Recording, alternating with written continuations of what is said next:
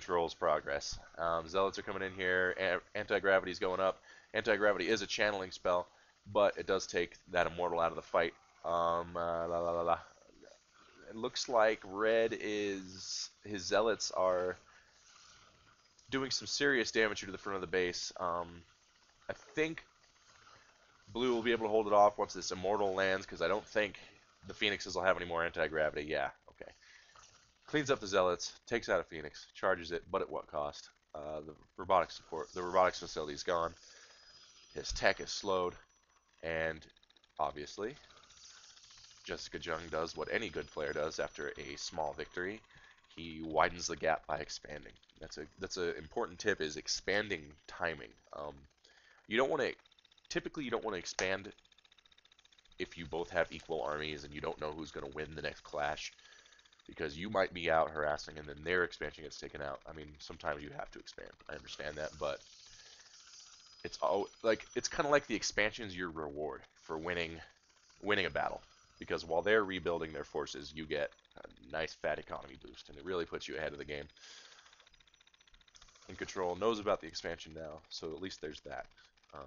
It's not completely oblivious to its existence. I'm sure he had a pretty solid guess what was going down when the pressure didn't keep up. 3 more phoenixes patrolling around looking for expansions. This is on the map Metalopolis, by the way. Very cool map. Everything is on top of these buildings. Like the CEO of this corporation here, FED, Global Elite Control, he was like, alright, let's plant grass on top of all of our skyscrapers. And it's weird, there's like natural gas fissures coming up from under the earth all the way up through our skyscrapers and pop it out right of the roof. That's really quite interesting, but hey, it's the cyberpunk future, you know, you don't know what's going on. Still a cool map though. Cool statues and stuff. Who puts a statue on top of their skyscraper? Rich people. But you can see, you know, I want to live like right in this apartment right here. I think that'd be cool. I could look up and see phoenixes blasting away, colossi rumbling around on the rooftops. Okay, blue's coming in with control. iNControl's coming in with colossi, and he's got the shields up for the cannons. Immortal, stalker, zealots. Pure zealot army, no charge for JessicaJung. Phoenixes come in, need to anti-grav. There we go. Takes the immortals out of the fight. But the Colossus, like I said, man, Colossus is good.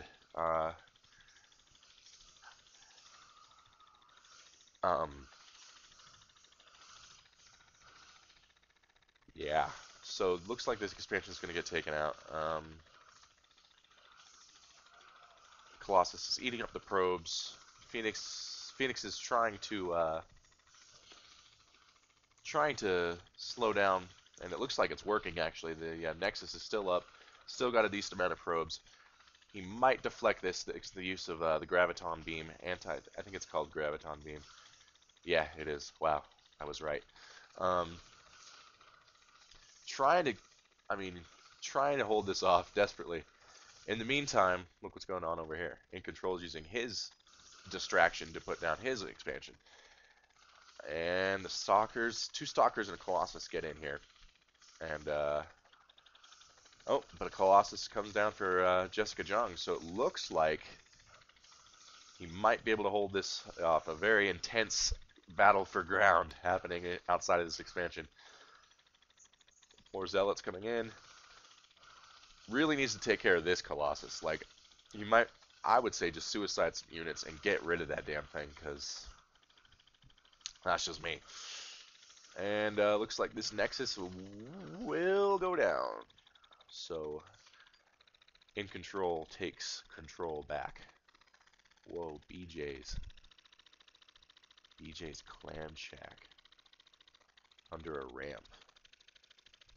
BJ's. Okay, so he lost his expansion here. 2 Colossi, 2 Phoenixes, and a bunch of Zealots. Do they have charge yet? I mean, I really... There it is. The Twilight Council. Damn it.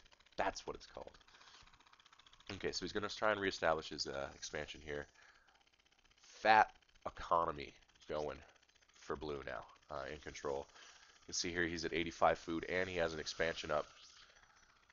Um, bit of a clash happening here? No? Okay. Let's look at the income. Yeah, see 971 minerals and 350 gas coming in for blue. That's a pretty big step up. He's got 50 harvesters. Zealots coming in here. These forces are at a big disadvantage right now. Okay, so he backs off. Good call. So, red is trying to catch up because he knows he's behind. Um, charge is almost finished. That's going to be a big factor against the stalkers. Lots of stalkers going in. 1-0 upgrades for the Protoss units on red. Um, no upgrades for the units for red here. Sorry, blue is 1-0. Okay, and a big clash here. Charge finishes and he surrounds the stalkers. Graviton beams these stalkers here. 2 Colossi are going to rip this up. Very good. I can't emphasize enough how good Charge is. Like, it really makes Zealots an endgame unit. Um, and yeah, now this expansion. So these guys are just trading expansions, and this is a great game. Colossi is standing, Stalkers coming down, but these Zealots are going to put the space between the Colossi and the Stalkers. No, they're not. A few got around, took down that Colossi. And the Colossi is up for in control. Expansion's going down. Let's see what's building. Not much. Okay. So again, now this expansion's gone and this one's up, so let's take a look at the income. Look at that. Blue is officially starved out. Does he have... No, he does not have enough for a Nexus. And that is why this game only has 15 seconds left because of that right there. Otherwise, they would have kept trading expansions, I think, but JessicaJung pulls this one out with some excellent expansion timing. Yeah, that was a good game. Hope you guys enjoyed it. This is SaharaDrac of SCIIlegacy.com, and I'll see you next time.